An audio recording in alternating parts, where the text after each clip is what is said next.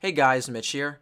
If you've ever wanted to record your device's screen for free, then you might want to check out RecordMyScreen. It is the first free open source screen recorder for iOS, capable of running both on jailbroken and non-jailbroken devices.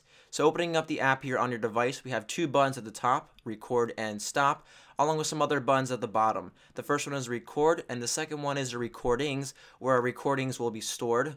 We also have some settings for both the recording settings or video settings, where we can customize the video size along with the video orientation both in landscape or in portrait. And then at the bottom we also have some audio settings, changing the sample rate and the channel. And last but not least is the credits to the people who created it. So all you have to do is go ahead and click record, and you can browse throughout your device to show people what you want to show via the open sourced screen recorder. Now bear in mind, since this is free, we'll have that red banner at the top displaying the name of the tweak, the RecordMyScreen, and it will be in red, but the source code is available via GitHub.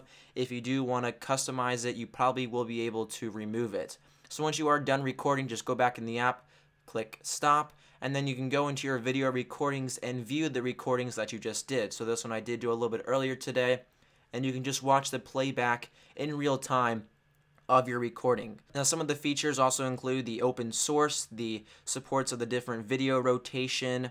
It also captures OpenGL frames right out of the application, and you can manage the recordings within the application itself.